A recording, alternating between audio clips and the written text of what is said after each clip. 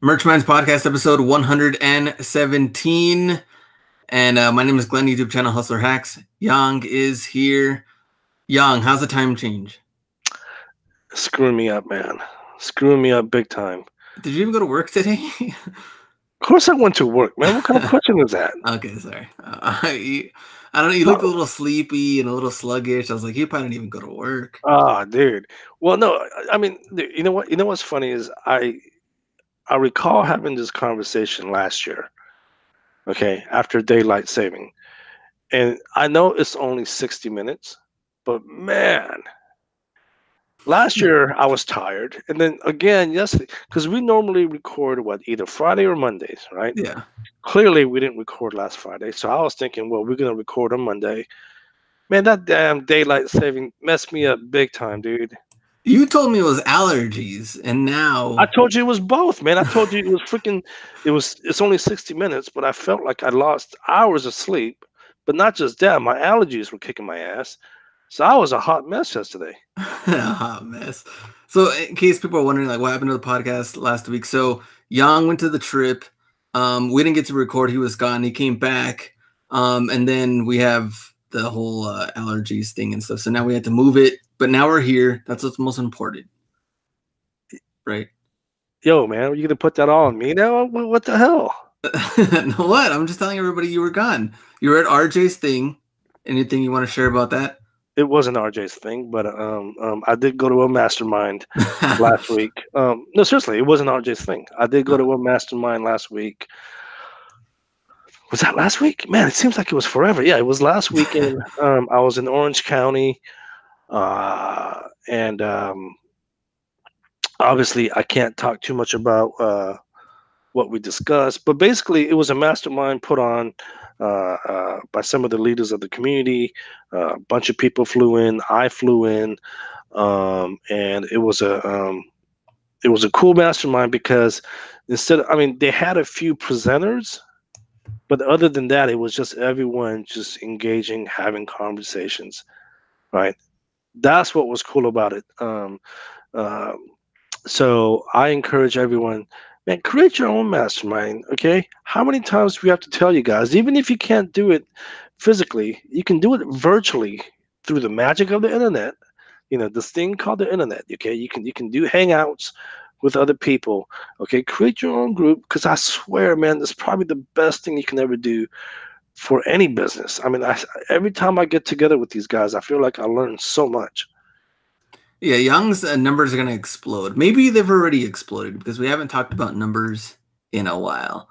So numbers, I'll start out with mine, and they're pretty rough. Actually, so 5 days ago, 6 days ago, I was doing pretty good. I was back up to like 350 a month range. Like, I think I sold a good amount one of the days, and then after that day flew off, I haven't seen good days since. You're back on the schedule though, too, right? I'm back on schedule.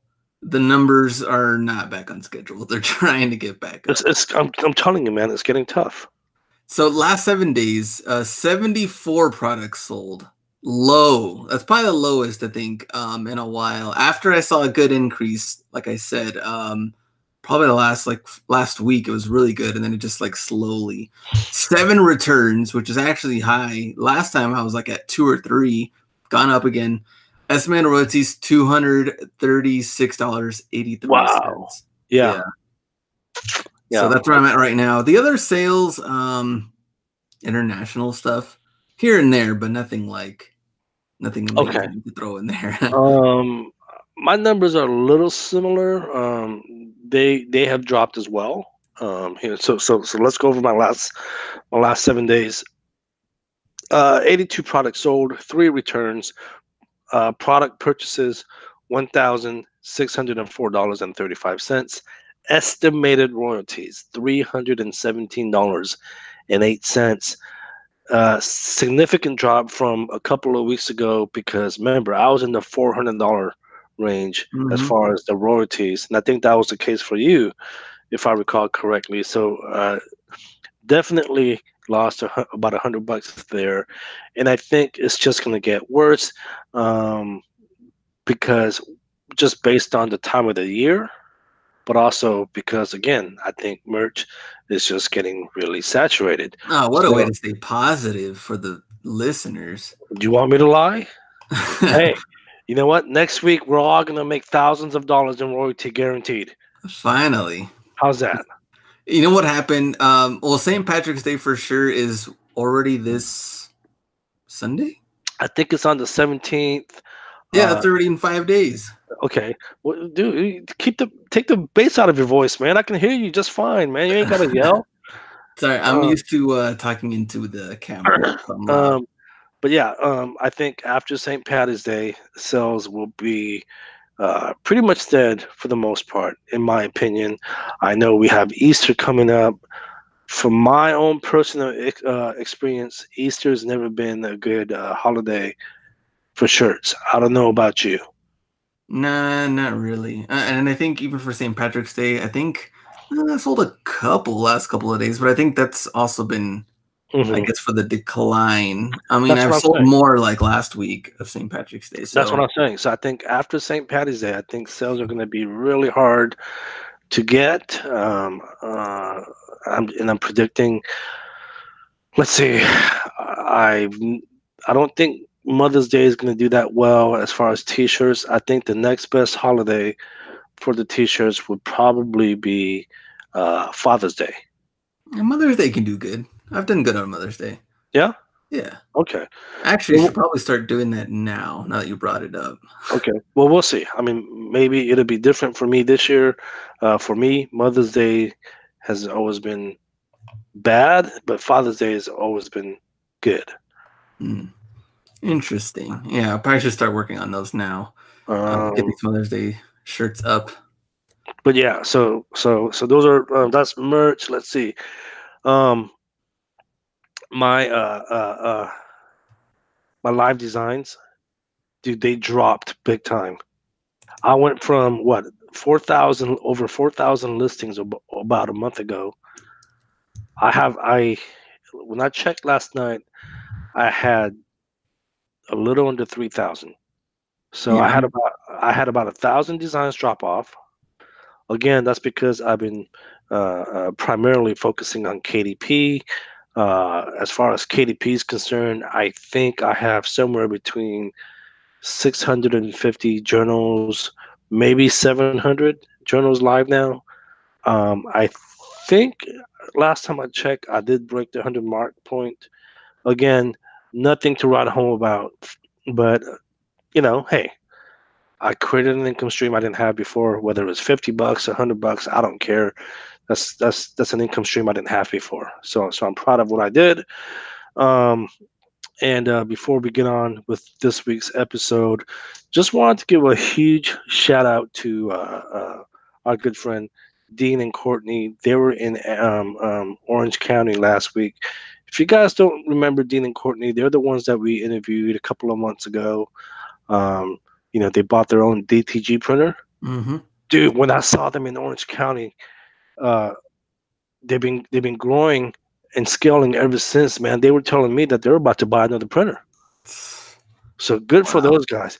They did say though it is a lot of work. Oh yeah, Okay, I bet. so let's put an asterisk there in case anyone wants to venture into that route of um, buying your own printer and fulfilling your own orders. They did say it is a lot of work. So just be prepared if that's something that you guys want to consider. Um, Before we get into today's topic, hey, just this ain't even merch related, okay? Did you hear about this freaking crazy college bribery scheme that's been going on? Oh yeah, I did see It that. just came out today, man. I did see that. What the hell is going on? Wasn't it That is like nuts, celebrities paying coaches and dude. stuff for like Well, it's not just celebrities. Apparently, like just people. I mean, there are a few celebrities that were apparently involved? that's involved, but apparently just people that are just well off in general that have the money. They're paying off certain people to get their kids into some of the more prestigious universities in the country. We're talking not just Stanford, but we're talking USC, UCLA. UT Austin was on there. Oh yeah, okay. Yeah. Austin. I think they said Harvard and Yale. But man, you talk about the privilege, being privileged. Jeez, what is that about, huh? Did you That ever is. play? Did you play sports in high school or middle school or high school? I I played uh, high school football up until my sophomore year. Okay. After I came back from summer vacation, all the guys outgrew me. And I couldn't play football anymore because I was too small, man. Everyone outgrew me. Did you And I ever? was You didn't get hurt or anything, or any like main nah, injuries? man, Or okay, that's no. good. And then I couldn't play basketball because I was just too short. So I really excelled in wrestling. Um, so I did wrestling.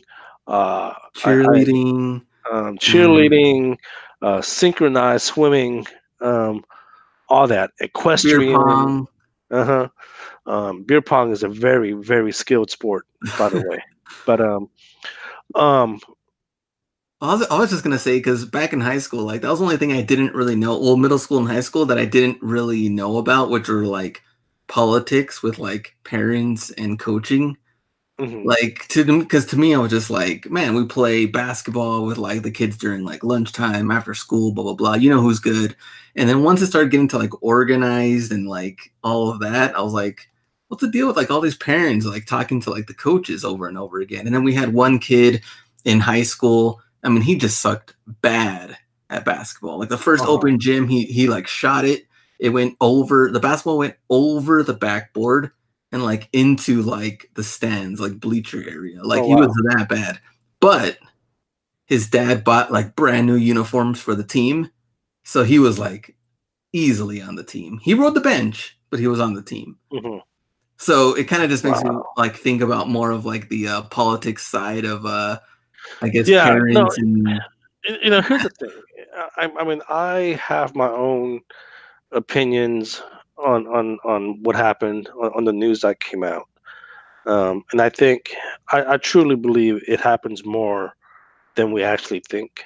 oh yeah, for sure. Um, but uh, but man, but apparently like millions and millions of dollars been paid out. Um, and apparently it's I mean, the university never knew, right? I mean, they're not to blame, but apparently there's like some guy who kind of like just spearheaded this whole thing. Um, and and Mastermind. he just masterminded this whole scheme, and just took in like millions and millions of dollars just to get um, students into the colleges. Man, that is Hey, nuts. Young works at a university. Talk to him. That is nuts. But you know what? Speaking of education, we do have a really good story.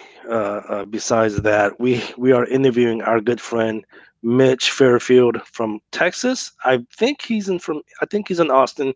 In fact, I know for a fact he's in Austin because um, we almost had breakfast a couple of years ago in Austin.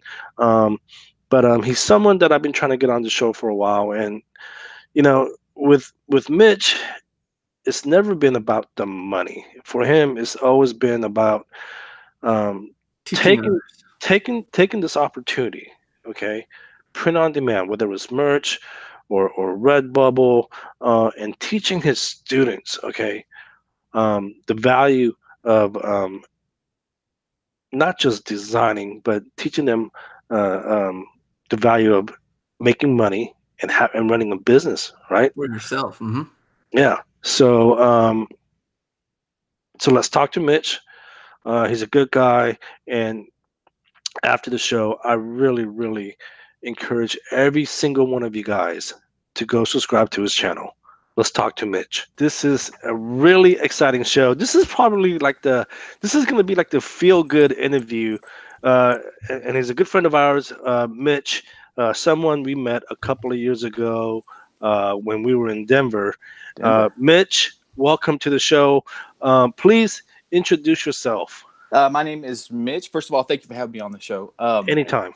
And my name is Mitch Fairchild. I'm a graphic design teacher in Hutto, Texas, big city of Hutto. It's I've been in graphic design now for going on 8+ years, teaching it. I've been doing it for about 20 years. And I teach everything from we do basic design to animation to video and audio editing to you name it, we do it. Okay, that's great, Mitch. Okay, I was gonna say we lost your video there for a second, but you're back. But that's great. Look, here's the thing. Okay, and this is why I wanted to have you, because I've been asking you for some time now, and you've been just kind of blowing me off. I finally No, got man, you. I've been barbecuing, dude. Barbecuing is like the thing, man. Hey, you know what? We'll get into that because I like barbecue myself, man. Okay, so we have a lot in common here. There you go. But you guys know how I feel about education. I think education is very important, and so therefore, you guys know how I feel about teachers.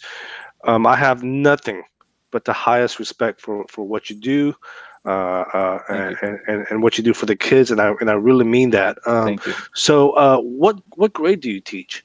I teach middle school, 6th, 7th, and 8th. That's super cool, man. That's super cool. And what's really cool is they don't at least here in Texas, we don't offer graphic design in middle school. We're one of the very few schools in Texas that offers graphic design. Really? Yeah. Well, this kind of tells my age, but we didn't have graphic design, period. Yeah, no, those Apple IIe's back in the day, they wouldn't hold on to graphic design. They wouldn't. Right. I don't know if they could do that back then. Glenn, when were you introduced? I didn't know about it until maybe like college, or like sophomore, junior year. So even in high school, it's like I knew of Photoshop, but I didn't know like graphic design is what they were calling like. Right. Like it's this whole thing. So, yeah, not until like college. Yeah, because I remember originally you said you went to college to do programming or something. Yeah, computer science. Yeah, computer science, and then you were just like, "Oh, this is way over my head. I'm going to get into graphic design." But yeah, no, I mean, I was introduced to graphic design late in high school, and even then, I was like, "What is this, man?" But no, I think that's super cool. Again, Mitch, that you're doing that. But again, we met a couple of years ago. This is how dedicated this guy is. He lives in Texas. We had that meetup, workshop, seminar, whatever you want to call it, in Denver. Freaking Mitch drives all the way from Austin, attends the seminar, and then right afterwards he drives back home. And you actually documented that on your channel, yeah? Yeah, I did. Yeah, that was a blast. I loved that whole experience, meeting everybody, having a chance to finally meet Margaret, put a face to the voice, and I mean that whole thing was really cool. Yeah, it was cool, and it was really good meeting people, and that's something Glenn and I really enjoy doing, and it's something that we want to do more, but it's so much hands-on work. I'm sure there's so much work that we have to get done behind the scenes, and it's just yeah, it's a lot of work. But so let's talk about Mitch. So so you have a YouTube channel. I do. I try to document what I'm doing. It used to be Mitch on Merch when I was doing just the stuff myself. Then I kind of did a branding change and started focusing on my students once we started getting deeper and deeper into what we're doing now. Okay, so explain that. So it was, like you said, it was called Mitch on Merch, and it was just you kind of documenting my your own personal, total, just merch by Amazon. Mm-hmm. And then go ahead. No, I was just going to ask you. So, what made you change it to your current channel, Student Like a Boss? Yep, Student Like a Boss.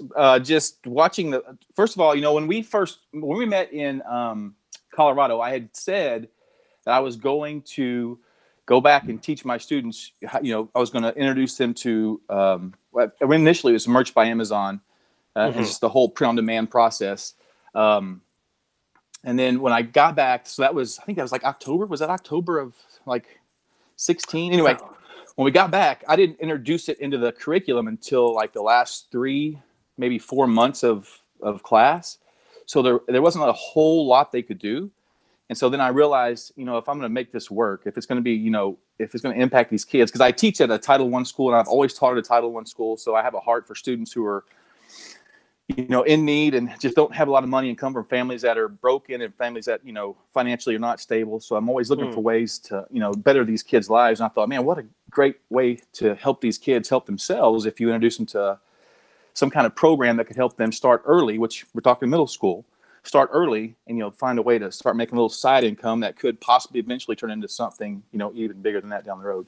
So, you know, and when I came up with the whole student like a boss thing, it was, you know, these kids being awesome kids, they're students like a boss, but at the same time, I want them to be entrepreneurs, students like a boss. So that's how it came about. I got you. That's cool, man. Glenn, you're obviously the YouTube superstar here. Okay, we got the YouTube celebrity. Do you have any questions for Student Like a Boss here? I guess the first question. So when you started, you know, talking about graphic design and teaching it, what was the response from students initially, and kind of learning what graphic design was? Well, we came into the I got hired on at this school. I came from my old school. This is crazy, and y'all are gonna laugh, but I'm gonna go ahead and tell you. It was a Title I school. It was a Title I school that had just opened its doors. It was a international baccalaureate school, so an IB school. And so our big focus was on taking these students out of, you know, inner city and making them, you know, college ready. And so I got hired on there as a coach, and then they opened this new department called it was called design back then, because we taught everything from, I mean, I taught animation, I taught video game design, I even taught students how to make shoes. Like we learned the whole design cycle and all that. And so they asked me, can you teach them graphic design? I'm like, sure, man. I mean, I've been using Photoshop. I can even do Publisher. Just tell me what you want to do. They're like, well, we don't have that. What can you do with what we got? I'm like, well, what do we got? They said, wow. we have Microsoft Paint, the whole Microsoft suite. No, we didn't have. Yeah, well, basically, we had Little Paint. So I'm like, and I remember back, I'm talking like a lot, like when PowerPoint first came out, I started playing around with PowerPoint, just using the shapes to make different things, make animations and stuff. And so like, I'm going to like take that and then work with these kids with that. So like my first like 2 years in quote unquote graphic design was teaching students how to, you know, make stuff in PowerPoint. And so they were doing incredible things, to the point where I was like getting calls from high school teachers saying, hey, these kids are doing better than my kids with Photoshop and PowerPoint. How are you doing? I'm like, it's just, I don't know. It's just something I learned along the way to, you know, kind of cheat the system. So, and then now I'll use Google Drawings. I use Publisher. And then before we're over, we'll dive a little bit into like the Vintage app and Canva, things that these students can get for free or for a very small cost. Because I don't want them, you know, wasting, like they don't have the money to waste $20 a month for, you know, the Adobe Suite or anything like that. Sure. I mean, let alone the computer, it sounds like. Exactly. So no, I think that's really great what you're doing. Again, this is like the feel-good interview of the year, if not the decade. Because I think what you're doing is awesome, and it's really cool that you're also. I mean, you're not teaching them design, but like you said, you're teaching them the art of business. Yeah, at such an early age. How are they taking that? They loved it. I was more worried about it. I approached my principal and I told him, I said, this is what I want to do. Well, after we left you guys, I'm like, this is what I want to do. You know, I see where our kids are coming from. Like I've had students who have had to leave school, go to work to make money for their family so that their family can have money to live on. These are like middle school students, and then come back to school the next day, and, you know, we get mad at it because, well, why are you sleeping in my class? We don't take into consideration that, well, they're probably out working, you know, a 12-hour job overnight, not able to do their homework. So I just had a heart to help these students, you know, figure it out quicker than, because I was right in the middle of writing my doctorate for my doctoral program, and I was like, you know, what we're doing. It dawned on me. It's like what we're doing. The system is broken. Like it was so frustrating. Like I just walked away from it. I'm like, I can't, you know, I can't keep studying this if it's wrong. So I just did basically a whole life change, a life shift for me. And so I approached my principals, and they're like, sounds kind of weird, but, you know, do whatever. Because like I said, when I came to the program, it was like a year old, if that. So I mean, I was able to do whatever I wanted to with it. And then So the first year we did like the last month of school, we did, the students created, this was 2 years ago. The students created a diary, and they put it up in, back then it was Create Space. And that was kind of a big flop. So then after, and then the next year is when I saw you guys. And so like, I think like after Christmas, I started doing the curriculum, building the curriculum, so that I knew going into those last few months, I wanted to have a solid program. And so we went into that, jumped into that, and it was perfect. It was great. The students loved it, but it just wasn't enough time. So then over the summer, I'm like, screw it. I'm just going to go all year. So like we started, day one, learning all the stuff we had to learn actually the first year we had to get parent permission. So when all my students come to my class, and it is an option because not every parent, like some parents are scared of the internet, which I totally understand. Sure. So I get that. I'm like, I get that. So we send out home the permission slips, but I added it up. I wish I was in my classroom. I added up. It was like I have roughly 130 students, and of those 130 students, only 9 students were not allowed to do it, but they wanted to. So the thing is, then, so you're like, so here's the deal. Those 9 students, I'm like, listen to what I say and just pay attention to what we do, so that when you graduate or when your parents finally give you permission, you'll know what to do. So how cool is that, man? But the parents are excited.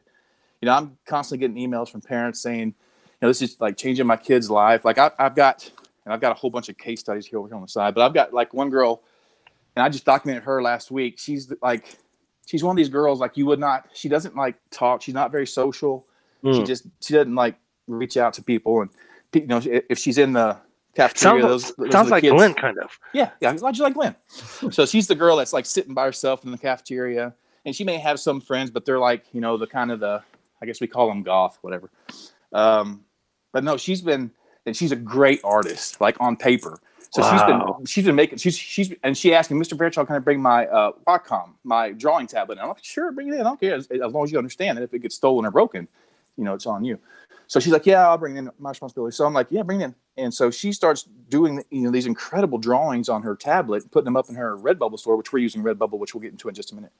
And she's like making sales left and right, like international sales. Like, so it's freaking. And this is a girl who probably didn't have much value in herself, a couple of months ago. So it's been awesome. That's a great story. Glen, questions? Well, I just wanted to get into, I guess, first introducing the students into Redbubble, or I don't know if you did a little bit of merch, or at least I think maybe you were the first year about it. And the first year we tried merch. Okay. The problem was there was so much, like, at the time merch had to wait. So when we got back from Denver, I immediately sent those things home. So I knew, when I got in, it was like 3 or 4 months for me to get in. And so it was still taking them time to, and I don't know what it is now. Is there still a wait? Do y'all know? I think it depends on the individual. Yeah. And that's something else. Somebody was saying that they want proof, or they would like to see that you have stuff already up, or that you're already selling. I don't know, whatever. So I'm like, so parents are contacting me. They're like, my kid can't get in. They're telling me, he can't get it. So I'm like, screw it. I know Redbubble is 100%, anybody can do it. Sure. So I'm like, we'll do Redbubble. And then what's the beauty in that is these are middle school students. So T-shirts, but then you add in phone cases, and you add in pillows, and you add in all these other things that Redbubble offers. Man, they love it. So, oh man, that's great. That's great. So do you find that the kids are motivated by the money, or they just they just enjoyed learning from teacher Mitch? No, they love the class. Like, now you ask them, that's not a pride thing. Okay, they love it. So they love the class. If I had it, I would have loved it too. But there's that extra motivation when it because now there's that incentive of them getting paid. Yeah, they're that's making awesome. Money. Yeah, that's cool, man. And what's so funny is, for the longest, and I challenged them too. I'm like, okay, so the first student came in like maybe 2 or 3 weeks after, and he sold his first product, and then it was like all the students are like, whoa. So then they all like catch on. So they start, and I'm like, you have to upload. The more you upload, the more chances you get of getting seen, getting purchased. So yeah, they're like constantly just putting out there. I'm like, don't put out crap, put out your good stuff. And so it's been a constant process. They love it. And so our most this year. Our most is we have a girl who sold so far. She sold just over $150 worth of product. And you have to remember, this is going all year long, so they're not constantly uploading. No, that's since we started. Well, she's making more than all of us combined. Oh, I know. Yeah, no, I'm not. You know, it's funny because I will. So last year when we did it for those few months, I had a student come in, and he's Miss Fairchild. I think I'm up to $220. I'm like, you mean you sold that much product? He goes, no, that's profit. I'm like, what are you doing? Because I'm not making that much. Yeah. And so he's like, his dad went and got him some business cards, put a QR code on there, and he did a lot of he still does it actually. He does a lot of lacrosse because he's real big into lacrosse, which is something that's unheard of here in Texas, kind of. But he's real big into lacrosse, and like so his lacrosse designs are like selling left and right, man. And he just passes cards out at his lacrosse games. It's crazy. Is lacrosse the one where you run on the field and you have like that the stick, the stick with a little net thing? Yeah. And then... the net. Okay. Yeah. Okay. It's football hockey's what. So it sounds like the kid, and I'm not trying to sound funny or nothing, but it sounds like he's got the little business card with the QR code. Mm-hmm. He's like doing his own version of local merch. He is. That was before I even heard of My Golf. Like he was doing stuff, and I was like, dang, this is a good idea. That is so awesome. Yeah. No, these kids, and they're doing incredible things. Not stuff I wouldn't even think of. They're awesome. Are you guys still using PowerPoint, or did the school upgrade you guys to? No, this is so. Since then, I've moved to a new school. We do have Photoshop and Publisher, but we don't. The thing is, when you add graphic design in middle school, you have high school that teaches Photoshop and Illustrator. Mm-hmm. So I'm like, I can't teach them Photoshop when they get to high school. They won't have nothing to learn. So yeah, I still, and I actually have. I'm supposed to have 7th grade, but I have graphic design 1, but I actually have 6th, 7th, and 8th graders who have never taken graphic design before. So we still do we still do a lot of PowerPoint. We do a lot of Publisher, Google Drawings, and things like that. So yeah. That is super cool, man. That is super cool. Now, how's your own personal merch doing? It's merch by Amazon. I'm still doing a couple $100 a month, so I haven't really been focusing on it. Matter of fact, this is really sad. I've got 2,000 slots. You're a busy guy. I got 2,000 slots, and I've got like 996 of them full. So I've been focusing on this. Plus, and I will tell you this, and if there's any teachers out there, you need to listen to what I'm about to say. And you may know this already, but teachers pay teachers. If you are a graphic designer or if you have great curriculum, you need to be selling that stuff on Teachers Pay Teachers because there's a market there for it. What is that? If you're good at what you do. What is that? So Teachers Pay Teachers is it's a website where teachers can go to upload their curriculum. I got you. So say I teach graphic design, somebody else teaches graphic design, they can buy my stuff from me so that they're set for the year. Okay. So I've been doing a lot of that. All right, cool, man. So tell us about your little barbecue venture, man. What happened? Shoo. So it actually got to the point where it was taking over like our lives. Like we were doing, like Christmas would get here and we'd have orders coming in, and it was a mess, man. It was crazy. I did to the point where like I was focusing so much on that I was ignoring, stuff I should be paying attention to. So we put the halt on that for a little while. Okay. I mean, are you you're still barbecuing? Oh, I am, but now I'm not doing it. We're not selling it anymore. You're not doing it commercially, but you're still doing it. Look, we had a lot of guests on the show in the past. Okay, we've been promised a lot of things. When I go out to Austin, Texas again to visit, will I get an invitation to try some of Mitch's barbecue? Let me know when you're coming. I'll make you a whole brisket.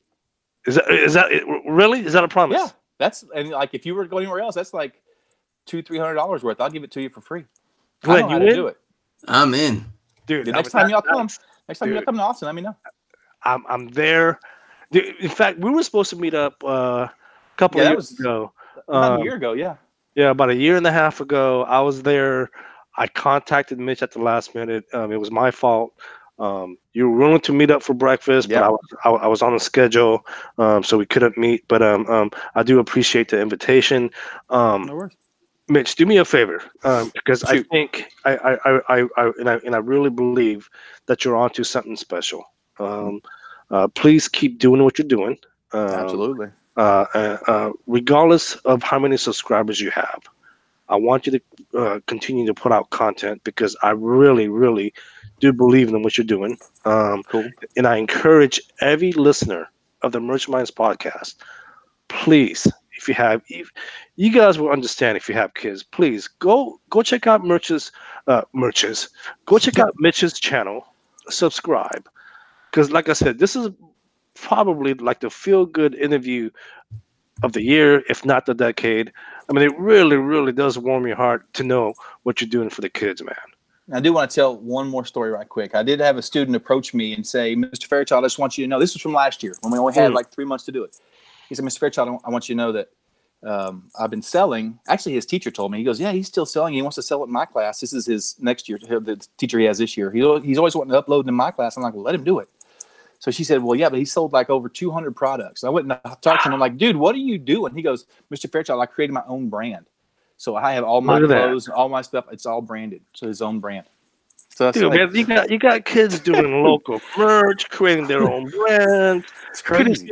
Pretty soon they're gonna start coming out with their own software. God knows.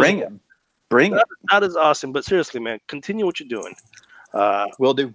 I want to come out and visit you, man. I want to come visit the school if I can. Dude, you should come visit my kids and it's so funny because every time we talk about typography, I'm like, I got a friend.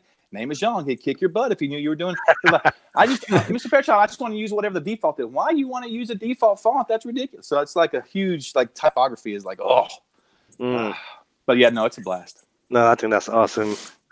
Glenn, any final comments for our good friend here? Any I guess comments or questions from the parents when either before or now after that they've been doing Redbubble?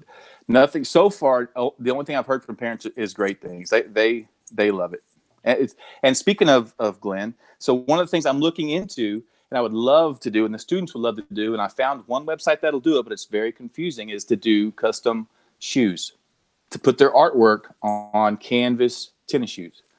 That would be awesome. Oh man, that sounds like. And I think it's called Interest Print. I can't remember the name of the website, but they'll do it. But you got to go through Shopify and through. It's just a crazy process. Little loopholes. My students, my students couldn't do that yet. Oh man, well that sounds awesome. I mean, custom shoes. Who knows what people can come out with? Yeah. Oh man, it'd be awesome. well, hey, seriously, man, continue what you're doing. We're gonna come out and visit. Will do.